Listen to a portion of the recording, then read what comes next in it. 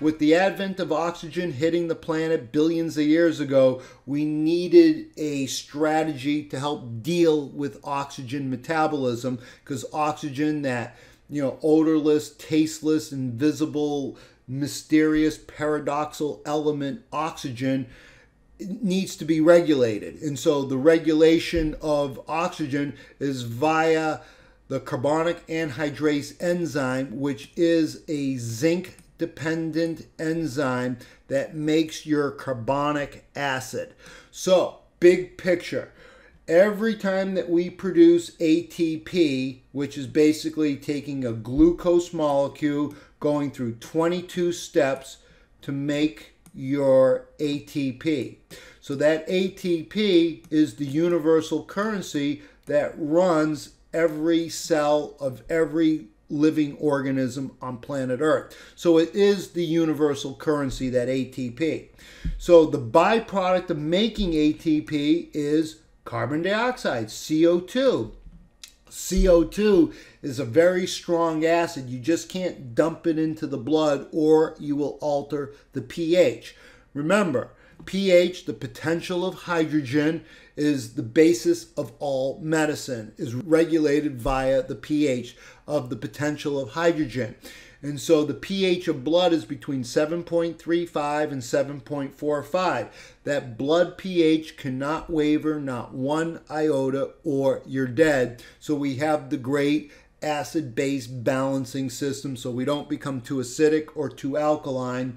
And this is happening via carbonic acid. So we take the CO2 that we produce as a result of, oxidative phosphorylation and producing that ATP. That CO2 diffuses into the blood, so inevitably it gets into the blood, but immediately in the blood plasma is mostly water, so it's going to react with water via the carbonic anhydrase zinc dependent enzyme to make carbonic acid. So what we're doing, we're taking a strong acid, carbon dioxide, turning it into a lesser acid, and as a lesser acid, this carbonic acid can now be dealt with. All right, that's a beautiful, beautiful thing. So this carbonic acid will either be broken down to a bicarb and a hydrogen, or it will be broken down to a water and a CO2, depending on which organ it's being dealt with. So we see this carbonic acid, when it goes to the kidneys, it's going to be disassociated into a bicarb and a hydrogen ion. That is your acid-base balance. That is why zinc is an alkaline mineral. This is making all your fluids in your body. Whatever fluid it is making, it's putting the fluid in the right pH, whether it's synovial fluid, cerebral spinal fluid, menstrual fluids, seminal fluids, digestive juices fluids, salivary fluids, tear fluids, every fluid, sweat fluids, all are dependent on the pH via this enzyme, via zinc. So every fluid in us is a result of that bicarbonate system. So this is how important zinc is. So just always keep in the back of your mind, zinc is the alkaline mineral to deal with the production of hydrogens. So hydrogen, like we said, is a proton, is an acid. So as a result of generating energy, we produce the acids, and we need to understand how to control the acids. So when we're dealing with a sugar, we're dealing with 12 hydrogens. So understanding how important this mechanism is critical. Now, the carbonic acid can be dealt with in the lungs, where it will be disassociated into a water and a carbon dioxide that we breathe out as a CO2 gas, as a water vapor. Beautiful. That's how we deal with it. When this carbonic acid, carbonic acid can go to a red blood cell, can go to the pancreas, can go to the lungs, the stomach, the kidneys. So the body has an intelligent way of dealing with the breakdown of glucose.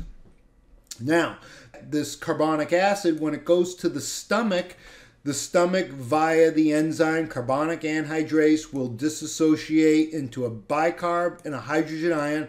And this is what we're going to look at in making your stomach acid. This is a amazing, biochemical process that is very interesting. So just remember, if this reaction can go this way, the reaction can go the other way. And so the basic byproduct of this will either be CO2 in water or bicarb and a hydrogen ion. That's kind of the take-home message, but just conceptualize of how many CO2 molecules you are producing of every day, of every single minute. You're producing gazillions of molecules of CO2. This is why we need to understand the status of zinc in the body.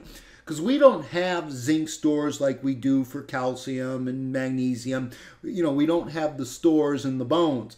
Zinc, we lose 85% of our zinc just daily through digestion. So this is why understanding our need for zinc will give us a deeper appreciation for this spiritual warrior mineral, always protecting you, always fighting for you, always defending you. That is zinc. It is that spiritual warrior. It is one of the most amazing alkaline minerals that we have.